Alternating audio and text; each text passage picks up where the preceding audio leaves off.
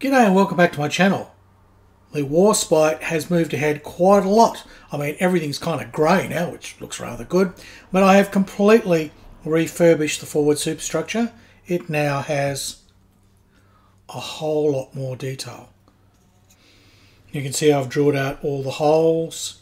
There's a proper join here for that front piece, which is woeful in the original kit. It's just looking a whole lot better and it's a whole lot smoother. So that, I think, is a big improvement. This little piece has had those horrible holes filled in, ginormous things, all this detail put into it.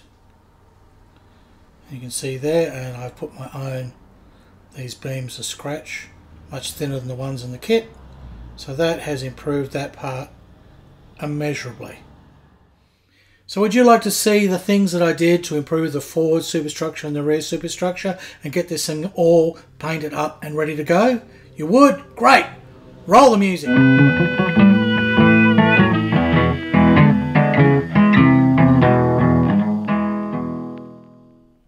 Now, on with the build. Continuing off where we left last time, I'd finished making these things with the scratch little casement guns, right? Now the thing is, that's in this silly little piece that still has to be attached to the hull and the deck, and it's a bit sort of bloody fiddly, but I worked out a way that sort of works because it's going to fit in here, right? But it also has to click into the deck above it, so you've got to know exactly where it's got to go. So I figured the best way was look at the deck above first and we'll click it into these holes. Okay, so we'll take that piece and we'll click her in. Goes in with a nice resounding little click. There we go. In she goes, nice and firm. Now it'll friction hold into there, so then I can just gently drop that onto there, right? Deck onto the hull. Then I know the whole thing lines up. So with that in place now, we need to rubber band it so it doesn't move. Be very careful not to bump it or the bloody thing falls inside, which happened to me a number of times. Very annoying. All right, so the rubber band's on, hold that in place. And this is the bit that you'd probably be horrified by, but honestly, it works. We glue from the outside. Yeah, not even with Tamiya thin. Don't worry, because we're only at the priming stage here at the moment, and a lot of this is just going to get sanded off. So we'll all clean up in the end. You don't have to worry about that. As you saw at the beginning of the video, it looks rather nice once it's primed. Bit in there, and we are all done.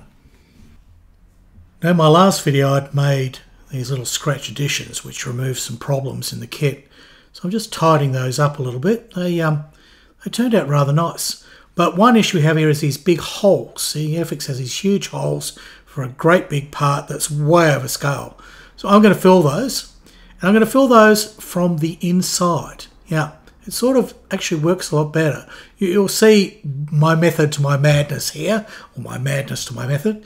But the perfect plastic putty is a nice little water-based paint. I think it's sort of made out of marble dust or no, pixie farts or something, I don't know. Anyhow, you squeeze that through with the toothpick. Push it through, right? This trick only works if you've got access to the inside. And then it pops through the other end. You end up with these little warts, right? And they're fairly easy just to trim off with the blade once they are set. So it's easy as that. And then a light sanding with those, and they're going to look just perfect. Yep. That makes that problem go away fairly quickly. All right, now for the next trick, we want to add some details. There's no little, well, I call them portholes, but I got picked up on that last time. There's no little windows. There's no windows back here, right? Nobody can see out. Poor little sailors, they're all locked in, right? They're jailed. So what I'm going to do is I'm going to work out the height. I've measured this up from some drawings that I've got. I showed you that last time that I purchased a whole lot of plans for Warspite. So I know roughly where they should be, and all I've got to do is make sure I put a level piece of tape across there. Why am I doing this? This is because, well, if you're doing it just sort of by hand or trying to sort of do it by eye, things don't end up level. If you've got the tape there, then things are going to be perfectly level. Now, I decided it works out about every 2 millimeters, put one of these little windows. Yeah, I don't know. I still think they're portholes. I really do. They're on the side of the ship. You know, when it's in port, you look out of them. Yeah, anyhow. Okay, so I've got those marked there. Now I could use Scriber and sort of, make a pilot hole, but honestly, because you've got the tape there, you've got something to lean against and you don't move. So working on each of those lines that I have drawn, I've only got to lean the drill bit up, and using the pin vise, through she goes. Easy as that. All right, and they should all be consistent. They'll be just a little higher than that line. In fact, that line ends up being like the center line of the hole, because as you push against it, you go a little bit higher. But this is a great little trick, and you work your way along. If everything is consistent and everything is constant, then you should end up with a perfectly level line of little holes, which is what you're looking for. You want them to line up. Nothing worse than having your holes up, down, and all over the place, is there? No, girls. You like your holes nice and straight. Exactly. We'll get banned for that one, Harry. Okay, so riveting stuff here. Drilling holes. It's just fascinating, isn't it? Okay, one to go. Oh, thank goodness for that. Were you getting bored? I was getting bored, and I did this thing. All right, so last one goes in, and then the proof is in the pudding. Did they all line up? Let's have a look. Rip the tape off, and yep, that's pretty good. I think we've got one. Yep, they're about as level as you can get. I mean, they may not be 100% perfect. Now, these ones are different. Here, Airfix put little bumps for those non-porthole windows. So if I get my Scriber out, which in my case is a cord on the cob holder that's missing one of its prongs, but if you use a proper scribe tool or punching tool or whatever, you can then scribe in the middle of that, use your pin vise and drill through, and you'll be able to convert one of Airfix's blobs into a nice hole. Now, before I moved on any further with the kit, I need to secure those nuts in the hull, as I've had this stand on there while I've sort of been working on things. So the nuts go on and are cemented in with white wood glue. This is like PVA, white wood glue.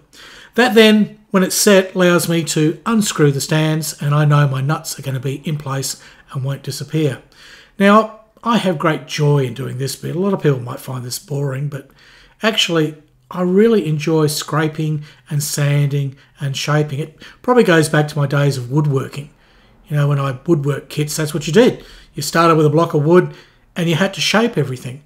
So scraping here to get the hole together is what you do. And just about any ship kit you've got, it'll never line up perfectly. There's always going to be a little bit of sanding and scraping. That's just part of the course. It's not a bad kit. It's just how they are. There we go. That's sanding up sort of nicely. There was just a little bit of a ledge there, but it doesn't take long, and I have sanded all that off. And I thoroughly enjoy sort of doing that sort of stuff. There you go. Nice and smooth. Yep, just like I bought one, Harry. Now it's time to start adding some of the pieces to the hull here. So first there's the Admiralty walk at the back here. They require quite a bit of cleanup, but that part does come up reasonably nicely. And now all these prop shafts, and I don't put the screws on, right? Prop screws. Leave them to absolutely later. But what I do here is I'll fit all these. Now, they take a bit of finagling because the arms on everything is far too long, and also the recess in there just isn't the right depth. But it doesn't take long, and you can sort of fiddle and faff with them and eventually get them all level. Then it's just a matter of filling the holes. Now, a lot of that is because I previously made this kit, and so there's a bit of damage, so that's my fault. But you'll still probably need to fill a few little things anyway, because the recesses that Airfix gives you are far bigger than you need. And as I say, you've got to cut a little bit off those triangles. Okay, one of the other parts that I'd worked on was the front bridge. Now, I'd actually added even more sort of scratch to it. I'd completely replaced that entire front, the whole triangle area. Now, to make it more interesting and to replace the detail which is lost, I need to put in, again, those non-porthole windows. God, we'll just call them portholes and be damned with it. You can complain. So lining that up with the bumps, which are the windows which are already present and moulded, again, I use my little tape method, and that will allow me to get the drill bit out. Okay, so first we compare to the drawings that I've got. Yep. And I work out and just sort of do this ballpark line of sight. You could measure it, do an exact job, but I'm just sort of winging it here. It's for a start, this whole front area is so inaccurate by Airfix. The actual armoured bridge area is wrong. And I thought of completely rebuilding it, but honestly, I don't think I'd live long enough to get everything done. Now once I've got those sort of marked, it's just a matter of resting up my rule in here and we can get a nice straight line. Why are we doing that? Because there's 3 different runs of these. So we want everything to line up. So the bottom run is going to go across on the tape, and the rest of them, I'll mark those up and I'll do those with pilot holes. But at least I'll get that bottom one level and I can measure everything off that. So it's just a matter here of making sure you're nice and square and penciling in that guiding line. Okay, so we've got that. We'll be able to mark all the window holes. Again, pin vise, drilling, pushing against the tape. This method is so easy and it always gives a very good result.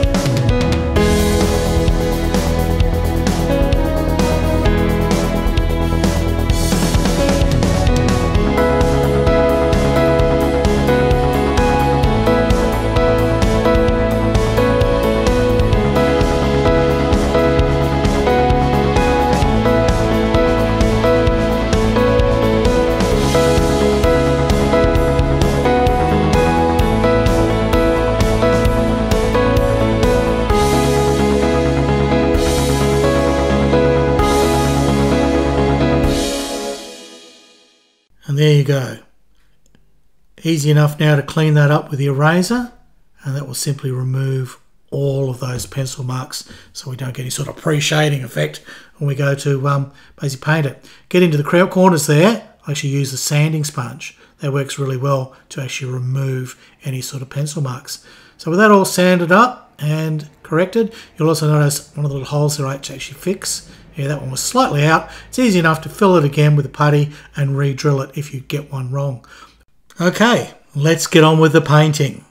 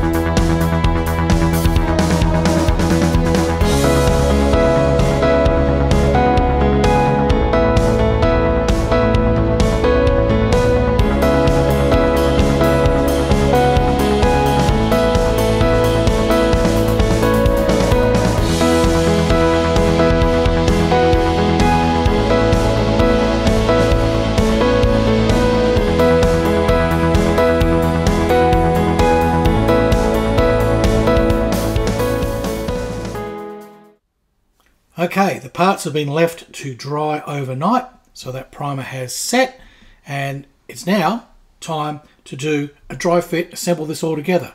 So let's see how that looks. I start by adding the brass pedestals. Now, I won't be adding the wooden part for now. I just want some weight on this, which makes it easier to work with. This is a trick that I often do, is I'll add these pedestals. See, there you go. That's where we glue them in. So my nuts don't come loose, and you don't want loose nuts, do you, honey? No, you don't. Okay, so pedestals in, and as I said, this just adds a bit of weight and gives me something to hold on to sometimes while I'm sort of handling the boat, especially as I start doing some painting. And of course, I've forgotten there's a few little parts that I put safely in here that need to be added.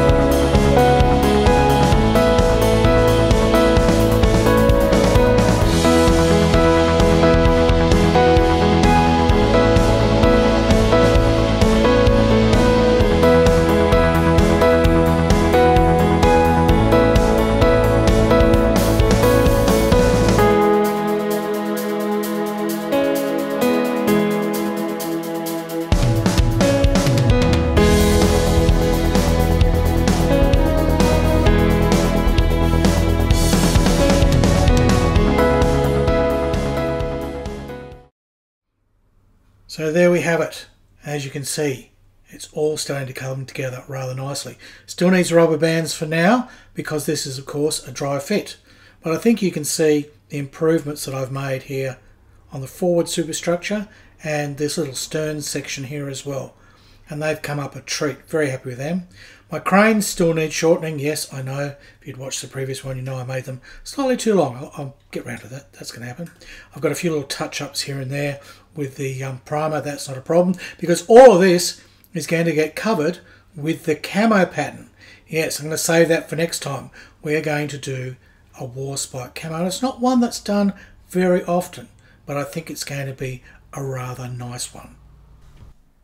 If you've watched up to this point, then thank you very much. And I know there's a lot of music in this video because I was unable to drop in a lot of the voice bits that I normally do because my neighbours started to have a great big loud party at the point I needed to do that editing. So yeah, thanks neighbours. Yeah. Anyhow, if you like this video, please hit that like button. It really helps the algorithm and it helps to keep my channel here. By all means, comment. Just be respectful about it. And you can join my channel by subscribing. That would be really good. Then you'll get to see the videos. You'll get notified, all that sort of stuff, you know, algorithm. And look, if you really want to help me out, hit super thanks or go to Patreon or YouTube members and join. It really helps me keep putting out these videos. Okay, that's the end of the video. So it's goodbye from Australia and it's hooroo from Harry Houdini.